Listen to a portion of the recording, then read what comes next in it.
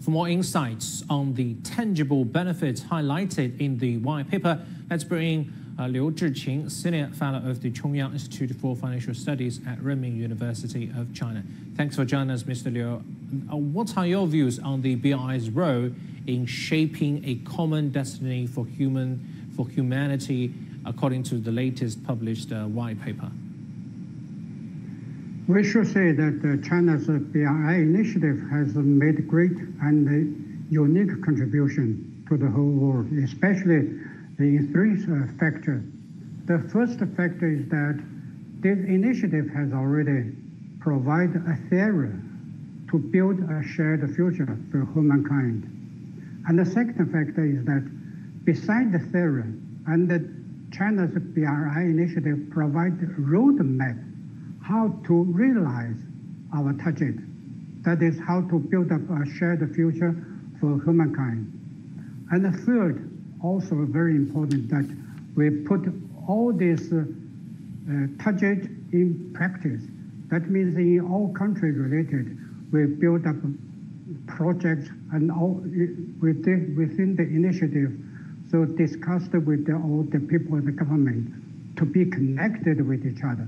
All this that has made a great contribution to bring the prosperity to the local people and the local nations, make the local government and the local countries that are well developed, well managed, especially in the close connection between different countries and different nations and the regions, to make this business and also economic recovery is more effective, more sustainable.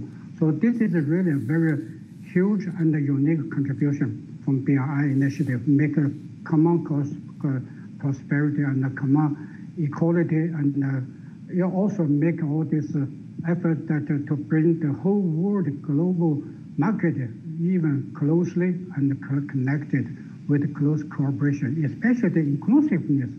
The idea is very well welcomed and accepted by all over the world. Mr. Liu, we see a lot of railways, high-speed trains, ports, and roads in BRI projects. Why these transportation projects, transportation infrastructure, so important?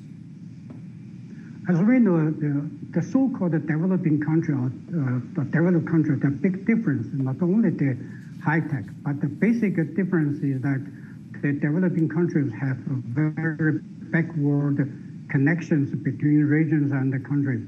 This belongs to the transportation field. So infrastructure can build roadway and highway and air connections and shipping connections, make all these goods and personnel closely mobilized.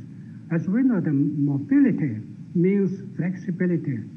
Flexibility means opportunity. All these three factors can combine together to provide a huge chances for all countries.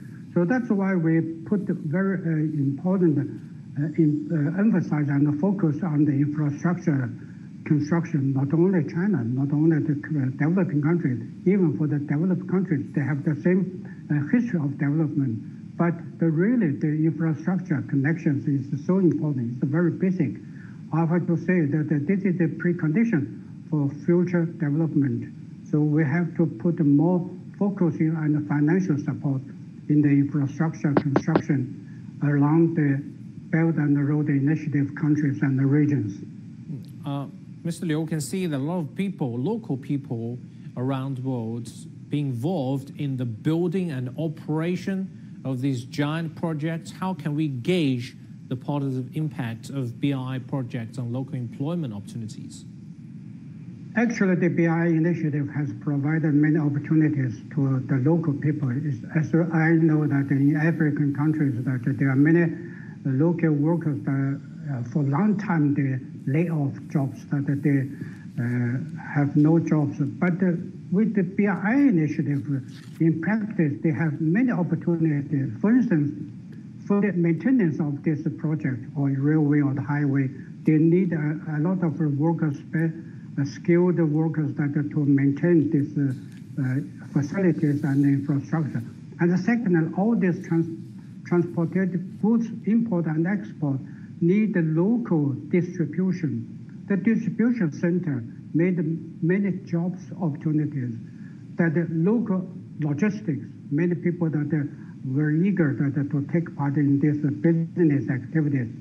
And the third, they have to contribute to make a distribution of the goods to different areas. That means the sale and the resale, they built up a huge supply chain by aligning this Belt and Road Initiative. That make a good opportunity for local people to find a new jobs. So as I know that many students graduated from the local countries, especially in Asian countries, that they find the jobs easily, that to cooperate with the Belt and Road Initiative, with the Chinese local companies and also the companies that are located in different areas. So many opportunities provided for this younger generation. So we find that Belt and Road Initiative really have built up a shared future for the human being. Thank you so much for insights. That's Mr.